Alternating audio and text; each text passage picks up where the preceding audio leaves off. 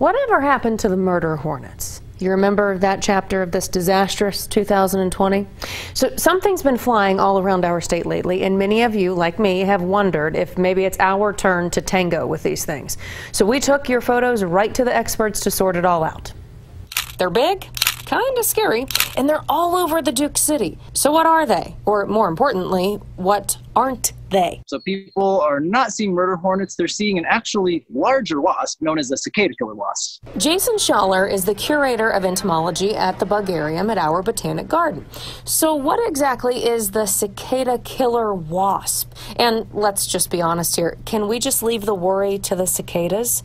Schaller says these wasps are the largest in our state. The females hunt cicadas and then lay their eggs to hatch next year. Only the females sting, and the females are completely non-aggressive.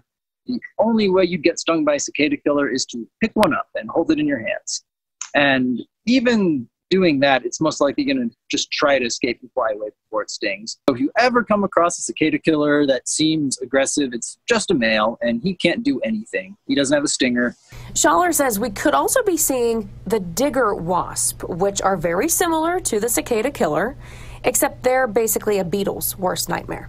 So the bright spot for us in 2020 so far, no murder hornets. Just sit back, take in the fact these killers are not out for our blood. Enjoy them while they're around. They're scary, but that's kind of the fun in them. It makes them, to me, more fascinating.